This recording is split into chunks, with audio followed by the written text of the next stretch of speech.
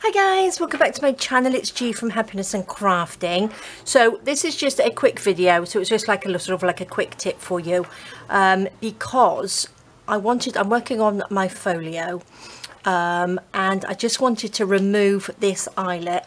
Now I've removed one here because I want to cover this page. I don't like these little flaps like this. I want to actually pop this paper on the top like that, so I need to remove the eyelet. So I'm going to just show you how I do it, or how I did it. I'm going to just turn it over and go from the back, and then what I'm going to do, I'm just going to lift these up. Now how I've squashed it down, they sort of like split. Sometimes you squash them down and they go in like a little proper ring, but these ones I've sort of come open like a little flower, if you can see what I mean. And I'm just lifting these up.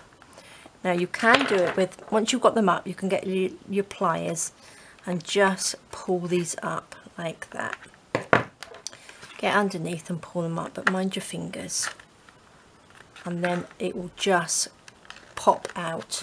Now I've done this before a couple of times, and I meant to show you and I completely forgot, so I'm just going to get my pliers and just squash that in.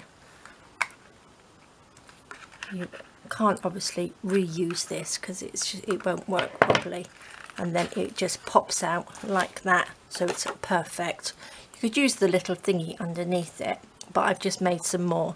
So that's quick and simple, and it doesn't ruin your piece of paper. So you've still got your little hole there ready to go again. Now I've made some more like this, and I've got some little eyelets there as well. So what I'm going to do, I'm going to just stick these on like that, because I really didn't like the back of this. So I thought that if you make a mistake like I did, or wanted to change something, you can see how simple it is to just pop them out. So I'm just going to pop this down and show you how I can do it. Is that the right way? I think that's the right one.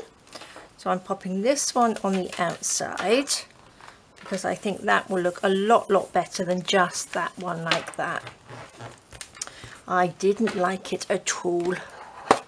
So let's just squash this down, make sure we are in there. Now I'm going to go through, I'm obviously not going to pop both of them on. I'm going to have to just make the hole.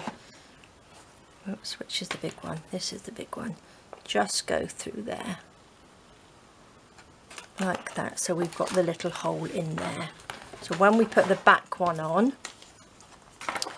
which is, I've got these, I don't think it really matters which way up they go. Are you in view? Just about. Let's go up a little bit more. I'm going to just stick this one on. I've got the writing so it comes down, so when you open this up, that writing's on there like that, because that's sort of, I think, the bottom, I'm hoping. And then when you open it up, you want the writing sort of like going the right way. That's if you've got sort of like text or script or something on your paper. But if it's just pretty, then it doesn't really matter, does it? So there we go. Squash that down. Pop that in there. I will do a longer video tomorrow. I'll finish it off. Well, maybe not tomorrow, because it's Friday freebie day tomorrow. So don't forget that one. Or maybe I'll do it tomorrow evening. I'll finish this off. I'm nearly done. I've finished lots of it off, and I just wanted to give you sort of like a flip through of it. So I've done bits. I didn't have time to do a longer video again, because Andy's not too well at the moment. He's got chest infection, so I've been taking over admin duties today and yesterday. I haven't had time to do a video. So, but we've had some lovely emails and messages from you all, and it is so lovely. So we try and get back to you as soon as we can. But yes, big thank you to all of you for all your lovely messages and emails. And don't forget, if you want to ask me anything or Andy anything, please, you know, just drop me an email. I'll pop the email address underneath the video. I'm always happy to help if you've got any questions you want to ask me, because if you want to get to me quicker, it's easier to email, because if you pop it under a video, sometimes I don't always get to see it straight away, but we do answer the emails if we can. So I'll pop the email address underneath the video. So I'm going to just quickly pop a little hole in here. Oops, I've got a little bit in there. Pop that in there. So make your hole first before you put the other side on, because it's a lot easier than trying to figure out where the hole is, because then you can just go through it there. I'm going to pop this one on. I think this is going to look a lot better than just the plain sort of like coffee stained card. Oh, plus our wind here is dropped down outside, so it's got very hot. So I am going to do some more tea stained paper, coffee stained paper in the garden.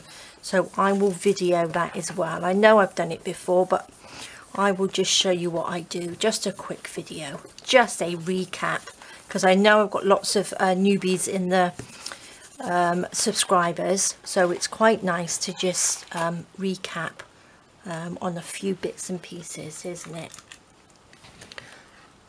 Okay, let me just open that up just so I can pop that there. Perfect. That looks better, doesn't it? Because that's the back. Let's lift that up. So that's going to be the back. That looks so much better, I think. Love it.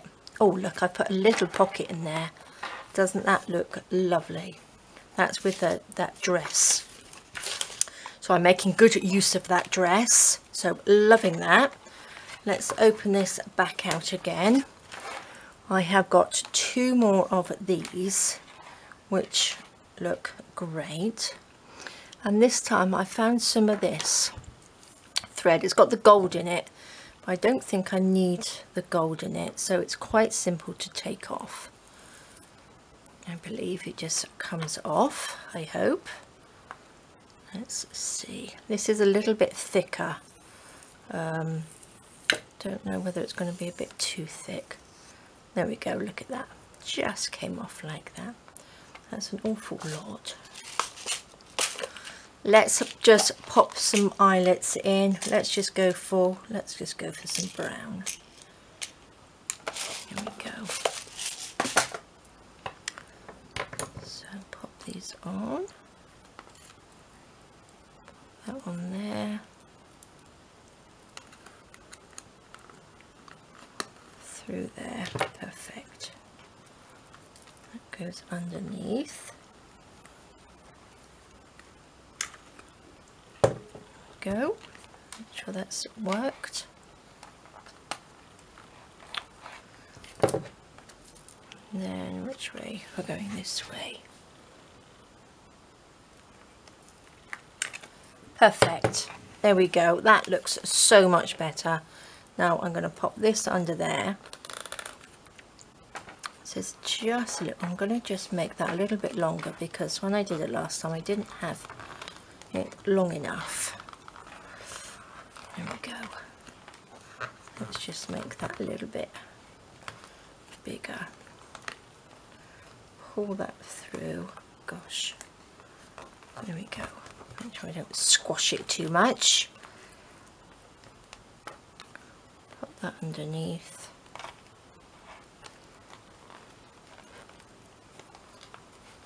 And there we go. Perfect. I'm going to cut that off.